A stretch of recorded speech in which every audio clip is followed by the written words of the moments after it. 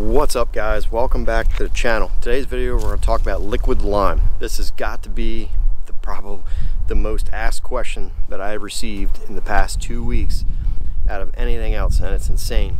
And more people hear about it and ask about it each year because of, you know, companies, their marketing, and more people hear about it and they get more exposure and people are curious, and that's just what happens. So liquid lime, I've made a couple videos about this in the past, and hopefully we can hammer down on it on this video. But liquid lime is what it is. Liquid lime, you mix it with water and you spray it on your soil to try to increase or add that calcium to your soil to give it to the plants, so the plants can have, you know, better nutrition to grow into a plant. That's basically what it is. The problem with it is a lot of them don't physically change the actual pH.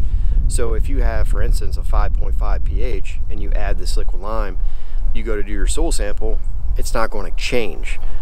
Some companies claim that it changes the chemistry of the soil to allow the plants to uptake the nutrient, whatever it is.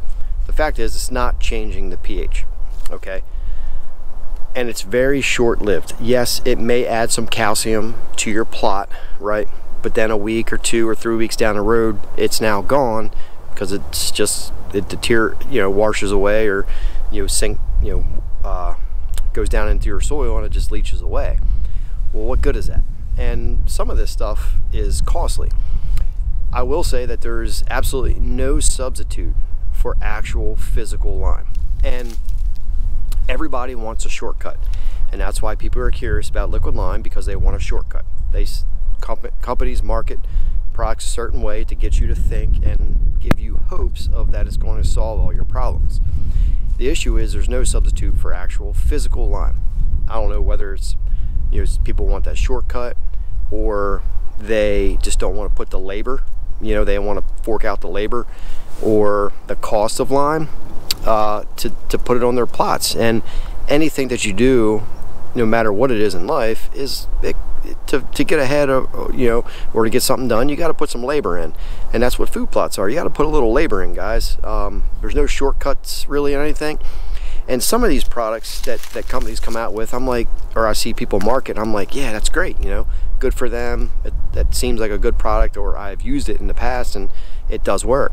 Some stuff though, you just have to think about it, and it's like, man, is this really going to solve all my problems? And with liquid lime, the answer is no. Some people don't want to fork out that money, you know, for lime, so they add this liquid lime. Well, let's, for instance, say you have a 5.5 pH and you're adding this liquid lime, and then you toss all of this recommended fertilizer into the ground. You're wasting your fertilizer money.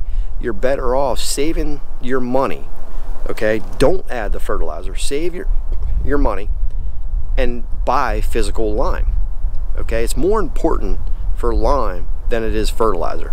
If your pH is low into the acidic range, you just keep tossing all this money into fertilizer, the plants just can't absorb it because the soil is acidic. You're better off saving your dollars and throwing it into actual lime. Whether you can do 400 pounds this year, 500 pounds next year, whatever it is, buy that physical lime, add it, and your results will be way better than spending your money on some liquid lime product. I'm telling you, there's no shortcuts in this, guys. And most people aren't following a soil sample, which I don't know why.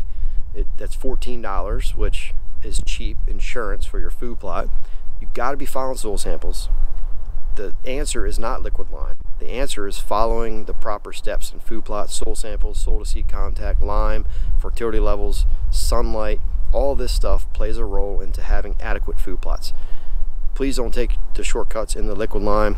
Just follow a soil sample, add physical pelletized lime or ag lime, powdered lime, whatever you have. But try to skip out on the liquid lime, guys. It's not the answer to your problems. I have tons of videos on this channel you can check out for food plots, and heck, you can even comment down below and I'll help you out if you have problems with your food plots. I'm always answering comments and willing to help you guys out. I have some of you guys shoot me emails all week long and I respond to you. Free information. Okay? Any questions, leave a comment down below. I'll see you guys on the next video.